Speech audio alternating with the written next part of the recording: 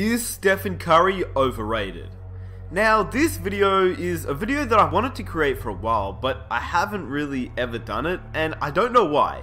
It's one that will probably create a lot of controversy in the comment section, but all I ask is that you hear me out and you listen to the entire video, because I'm going to talk about points that lead to Stephen Curry being overrated and points that lead to Stephen Curry being not overrated, and I want to hear your thoughts in the comment section down below. But before I get started, I saw B-Souls, I think that's how you say his name. Anyway, I'll leave a link to his video in the description box down below. It was a really good video, so go check it out. But he also made a video similar to this one.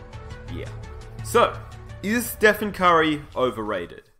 Now, it wasn't too long ago that the basketball world was comparing Stephen Curry to Michael Jordan, which I found absolutely absurd, but you remember it, right? Please tell me that you remember it. Even Mike Zemba made a video on the topic because it was getting completely out of hand. He made one saying how there shouldn't be any comparison between Michael Jordan and Stephen Curry.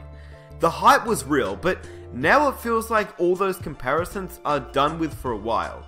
Ever since Stephen Curry choked in the 2016 NBA Finals and performed very poorly to say the least, and the 73-win Warriors team never got a ring. The basketball world has been coming down hard on Stephen Curry, we all know that. Curry is not MJ, we know that Curry is not LeBron, we know he's not Allen Iverson or Shaquille O'Neal, he's Stephen Curry, a two-time MVP. Back-to-back, in fact, a one-time NBA champion, and he led his team to the best record of all time. However, is Stephen Curry overrated?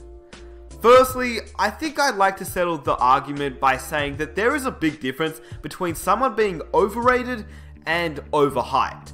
I think Stephen Curry has been overhyped for the past 2 seasons, but not overrated. This is mostly due to the media. For me, being overhyped is more to do with what the media and public relations have done in terms of overhyping someone and making insane statements to create a buzz around the topic, which in this case is Stephen Curry. Being overrated is more to do with what the critics or people in general who have said or written something about him, like the people in the YouTube comment section who either overrate him way too much or people that just absolutely hate him for no apparent reason. Anyway, let me be clear. I don't think this takes anything away from his actual play. This is a man who is part of the 50-40-90 club, has a scoring title, has 2 MVPs, and is the first unanimous MVP in NBA history, which people do love to argue this against him, but it's not really his fault. That's what the NBA gave to him, most likely due to the fact that he was overhyped by the media. This is a man who won an NBA championship in 2015. He brought his team to the finals in 2016, as well as having one of the greatest individual seasons of all time. Curry is the greatest shooter in the world, and arguably the greatest mid-range shooter, although that might be a stretch, but for sure he is the greatest three-point shooter in the world for sure. And he will probably be the greatest three-point shooter of all time when it's all said and done. He isn't overrated, nor underrated. He is what he is, a top 3 player over the last 2 seasons. And I want to emphasize that last point.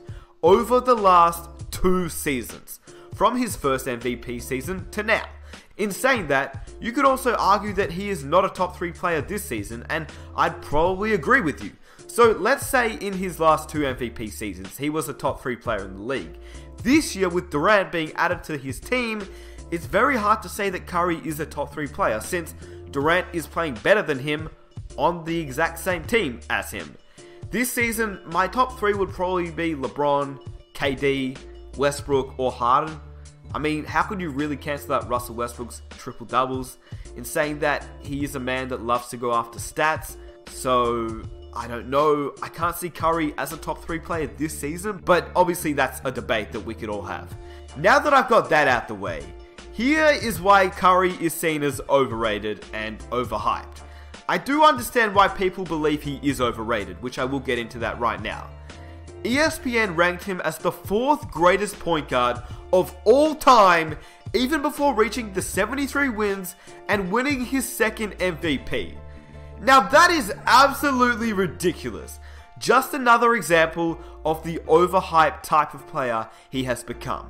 And even when he did get the 73 wins, he still doesn't belong in the top 5 point guards of all time. This is of all time, not currently. He was ranked higher than Chris Paul, Isaiah Thomas, and Steve Nash already. Now, I get that by the end of his career, we could have a different discussion. I get that. But right now, we are talking about the greatest point guards that have ever played in the NBA. And Curry was ranked 4th? I don't think we should rank him as the 4th greatest point guard of all time. Not just yet. Like I said, a different discussion after we wait a few more seasons in the league. But as ESPN ranked him as the 4th greatest point guard of all time, I don't know about that. Like, that's a little high for me. So, long story short, no. I don't think Stephen Curry is overrated. But I do think at times he can be overhyped, like ESPN ranking him as the 4th greatest point guard of all time.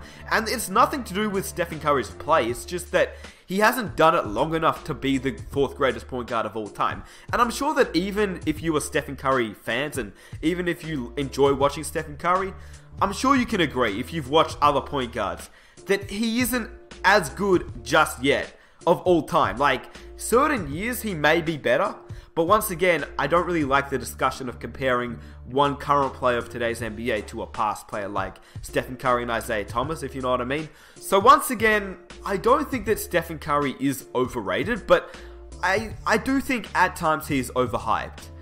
And I will get into that once more. Also, when people say that he has only played this great for 2 seasons, they aren't lying. Yeah, he's had good seasons before 2015, but not to this extent. Like, he was an all-star before he won his first MVP, but he wasn't the MVP type Stephen Curry before he won the MVP. Like, it's a bit obvious. I mean, just look at the stats.